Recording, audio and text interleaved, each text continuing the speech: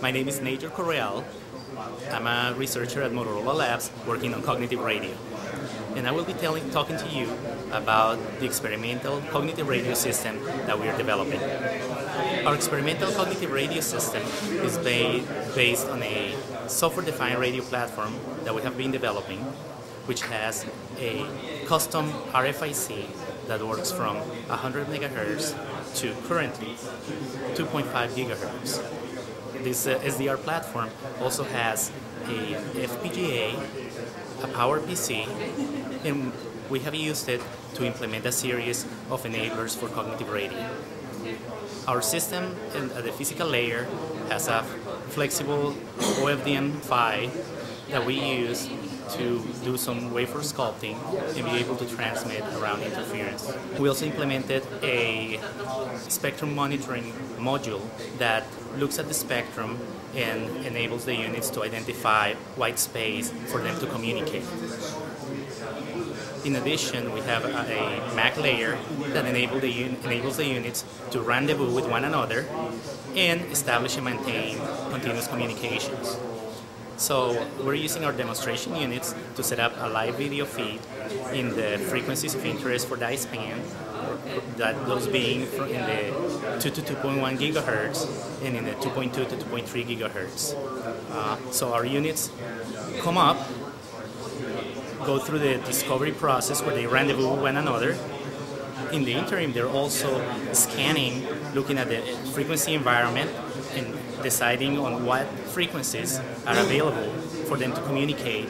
And by exchanging information, they decide which one are their communication channels and which ones are their backup channels should communication or interference require them to switch to a different frequency.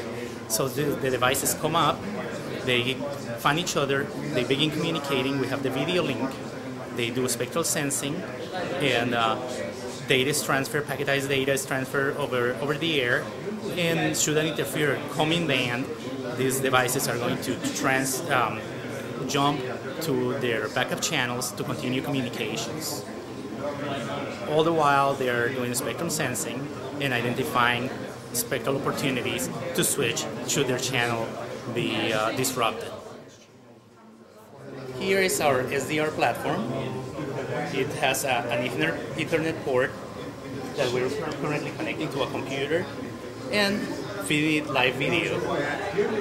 Now at the output, we have RF outputs that are going into an up converter that brings it from an RF frequency of 800 megahertz to the DySPAN frequencies. If you recall, I mentioned our platform operates all the way up to 2.5 gigahertz. However, the current version of the RFIC that we have in this platform goes only to 1.6. So the new generation is going to 2.5 gigahertz, and therefore use of these up converter boxes won't be needed in future demos. Here, you're seeing just a set of basic dipoles, and if you're wondering what these plastic stubs are here for, they're just for protection to guarantee that we don't break our dipoles and lose our antenna, so it's only a mechanical add-on to the antenna.